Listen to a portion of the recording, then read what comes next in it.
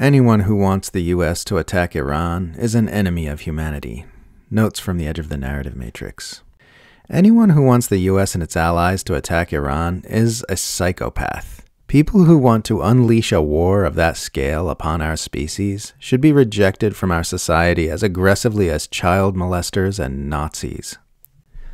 A new CNN report says multiple Biden administration officials, quote, saw Iran's attack on Israel Saturday as disproportionate to Israel's strikes in Damascus that prompted the retaliation, end quote.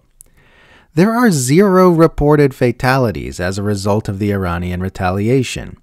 The Israeli strikes on the Iranian embassy in Damascus killed 16 people, including multiple high-level Iranian military officials.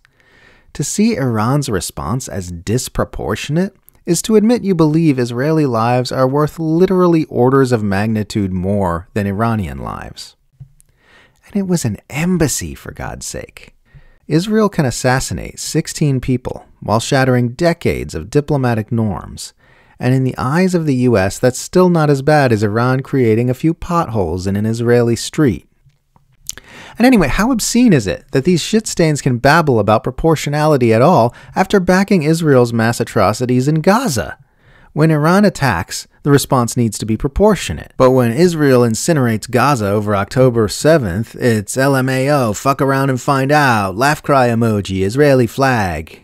Tweet from Ali Abu Nima. Video I just received shows the Berlin police arresting the spokesperson of Jewish Voice for Peace in Germany, Udi Raz, as horrified onlookers shout never again amid these scenes so reminiscent of Germany's Nazi past. Quote by Caitlin. No, you don't understand. This time Germany is rounding up Jews to fight anti-Semitism. After 6 months of mass murder and chaos, the only thing that looks more absurd than the claim that Israel is morally superior to other nations in the Middle East is the claim that the United States is morally superior to other nations in the world. No matter how low your opinion was of Western power structures and Western civilization, if you've been watching events of the last 6 months with sincerity, it will have sunk even lower by now.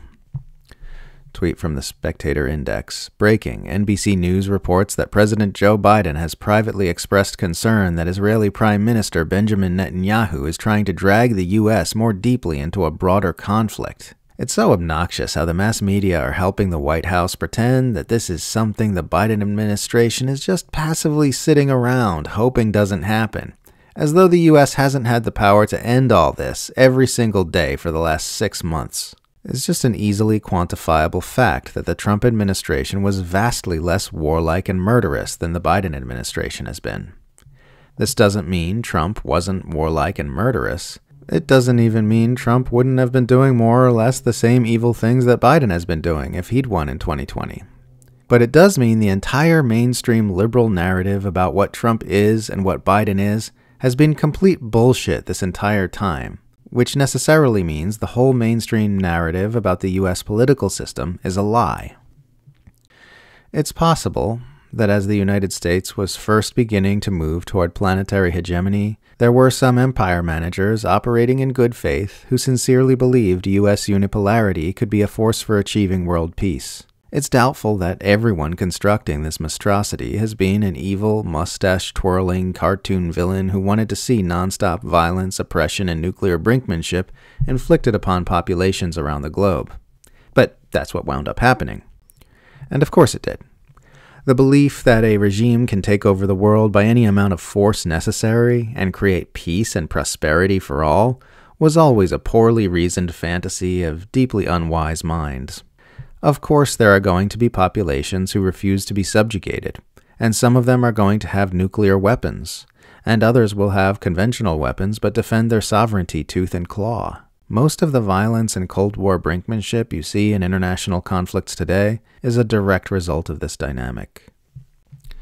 The U.S. centralized empire's foreign policy is one long and unrelenting war against disobedience. It is simply not possible to bring the entire human species under one single power umbrella without copious amounts of violence and tyranny. If we keep going along this trajectory, the empire's war on disobedience is going to lead to nuclear Armageddon someday.